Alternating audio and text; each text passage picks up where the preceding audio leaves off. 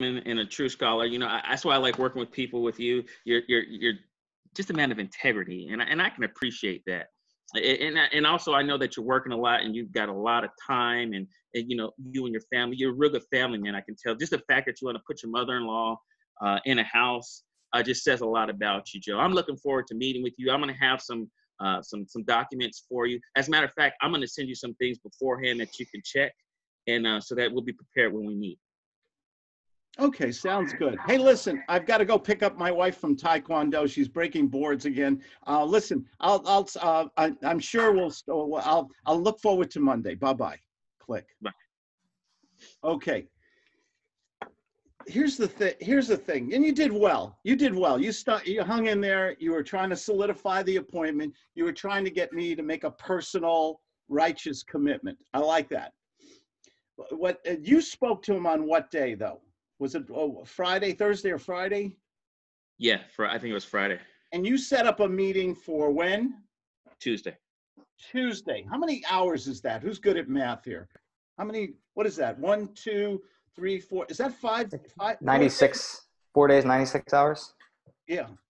That's 24 times 5 days or something like that. That's 125 hours approximately. Okay. What can happen in 125 hours? A lot.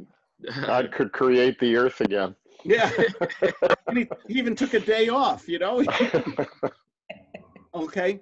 Here's the point. When you're married, aren't you, Tracy? I believe you are, right? When you went out to that, you were in your SEAL uniform and you took out the future Mrs. Phillips on that really great date. You guys laughed. You opened up a bottle or two of wine. You laughed. You smiled. You walked her back to her house and everything, and she closed her eyes and tilted her head, and you shook her hand and went home, didn't you? No. You got to ring the bell, Tracy. Put her there. I did not. I did not. Ding, ding, ding, ding, ding. Okay. Training's over. I'm a romantic, okay? So what's my point there? You took an action, you know, between two consenting adults. You kissed the girl, or she kissed you. The thing about it is, did you say, hey, you know what? I'm going to come back Tuesday. Will that fit with you in your schedule? Or you did what you had to do. I guess my point is, you had a client, a potential client, who was at least a 6 or a 7. Is that fair? Yeah, it was fair. Why didn't you go for it right then and there? Why didn't you say, you know what, this is great. I want to start working on this marketing. Let's role play. Mr. Phillips, I'm going to work on this marketing plan right now. I know you want to sell the home. I know you want to get top price. I've got the time right now because I just had a cancellation. I'm a busy guy. I'm going to work on this marketing plan right now. I'm going to set up the paperwork and everything. I'm going to put in 5, 10, 15 hours on this thing. Is it possible we could have a meeting on Zoom or on Skype, or let me buy you a cup of coffee. I can be in your neighborhood this afternoon. Or do you like beer, sir? Oh. Coronado, you know where the Coronado Brewing Company is on Orange Avenue? Yeah, I do. Why don't you and your girlfriend come and join me? Let's have a beer or two. Let's talk. If you like what I have, I'll lay out a marketing plan. I'll bring the paperwork that I spent many hours working on. We'll have something to eat, a couple beers. And if you like what I have, great. We'll move forward and get this house sold. If not, you can fire me on the spot. Fair?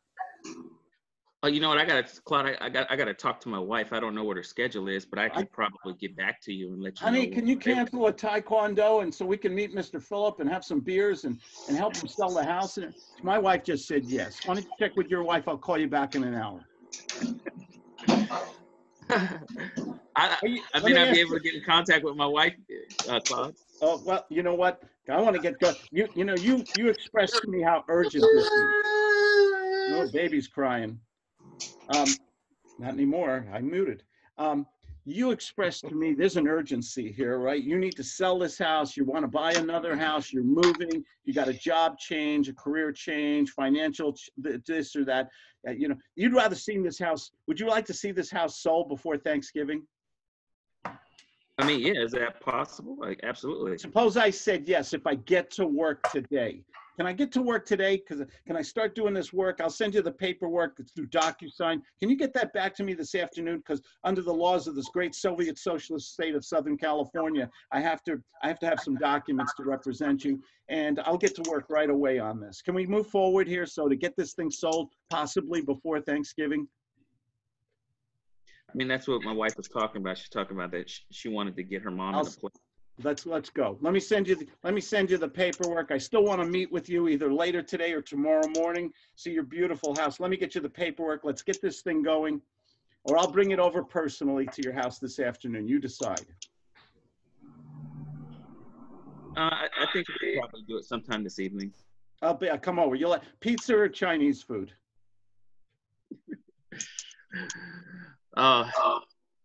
Pizza. That's easy. You got it, with or without anchovies. I love the little fishies. I don't do anchovies. Okay, I'll hold the anchovies. I'll see you at 6 o'clock. I'll bring some wine, some pizza, and we'll decide to move forward, okay? Sounds good. Sounds good. Boom. Let me ask you a question. You're still on sodium pentothal and 2 Canadian clubs on the rocks, okay? Are you a nice guy? I am. Okay. The trouble is, when you're too nice, I think being assertive is not necessarily a bad thing. Mm-hmm. Why did I buy those socks?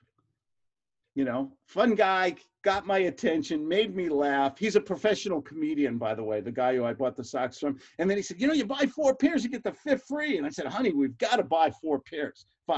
You got the 5th one free. Because I like the guy so much, I wanted her to buy socks. Would you, if you could go back in the time machine, and I'm not trying to belay this role play, but I think it's important. Would you go for it a little stronger than you did last time? Absolutely. I was thinking, set this appointment. You'll have something coming up in the next week, and I wasn't seeing the prospect goes dark on you. What is the what is it called? With you on text message. what is it called? The Peter principles. If something goes wrong, it will go wrong. What is that? Murphy's Law. Murphy's Law. Thank you. If something will go wrong, what can go wrong in 125 hours with a hot prospect? A lot. Everything. So you've got to go in your mind, I'm going to lose this guy by Tuesday. He's going to find another agent. Cousin Harry is going to call me up and say work with his son who just got his real estate license. You're going to see an ad in the paper and talk to a different agent who's going to be more aggressive than you. Sometimes you've only got 180 seconds to kiss the girl or to get the contract. Sometimes you got to go back to the chapter. You got to go back to the chapter in the book on chutzpah. Yeah. Yeah. Remember chutzpah is defined by, remember the Menendez brothers up in Bel Air, the really rich family, and the 2 brothers murdered the mother and father in bed. They shot them. Yeah. And they pleaded mercy on the court because now they were orphans. Unbelievable. Okay, there was another one. Somebody did a Twinkie defense. They said they were eating so much junk food that they lost control of their conscience, and so they wasn't that Jeffrey Dahmer? I don't know. Yeah, well, he was on an all meat diet, as I recall. Yeah.